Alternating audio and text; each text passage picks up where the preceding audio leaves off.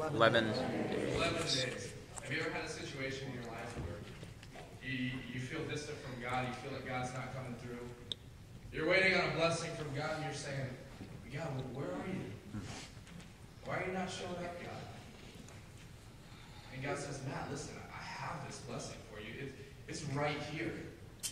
But you're just wandering off in all different directions. The new iPhone just came out and you're more concerned about that stuff. And the next thing I know, I'm all the way over here. And God's blessing is there where I could have stepped right here. And then God's blessing, we get distracted. Israel got distracted. It took them 11 years to find the promise. It took them 40 years to find the promise of God that should have taken 40 days. 11 days.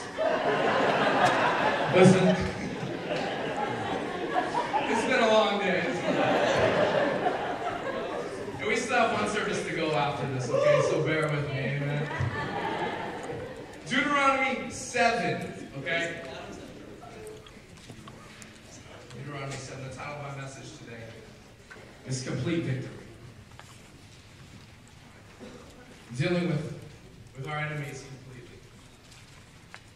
Deuteronomy chapter 7 is God's instructions for Israel to have complete victory and to have the complete promise and to deal with the things that they needed to deal with in order to step into that promise. Now, if you're new, this is your first time, we're so excited that you're here. We're in the book of Deuteronomy. It's the 5th book of the Bible.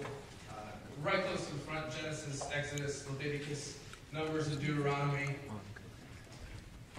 Thank you, Owana, for that.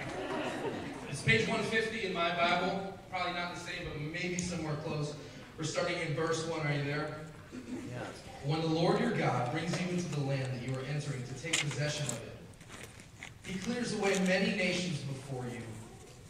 The Hittites, the Girgashites, the Amorites, the Canaanites, the Perizzites, the Hivites, and the Jebusites.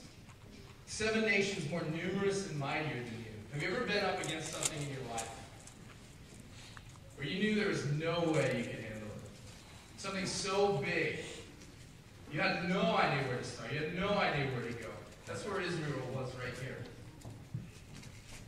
And when the Lord your God gives them over to you, and you defeat them, and this is where it gets interesting.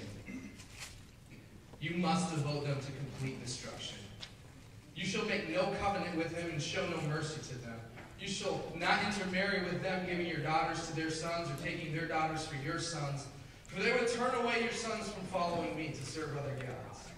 Then the anger of the Lord would be kindled against you. Listen, if you're in that spot, it's not a good spot to be in.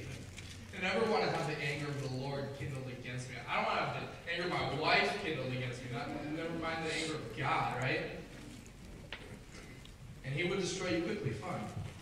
But thus shall you deal with them. You shall break down their altars and dash in pieces their pillars and chop down their airship and burn their carved images with fire. Listen, this is God telling the Israelites how they're going to get to the promise.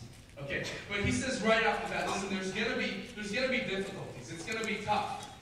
But don't worry about that because I've got it. I've given you the power to defeat them. In doing that, you need to listen to me. Listen to what I says.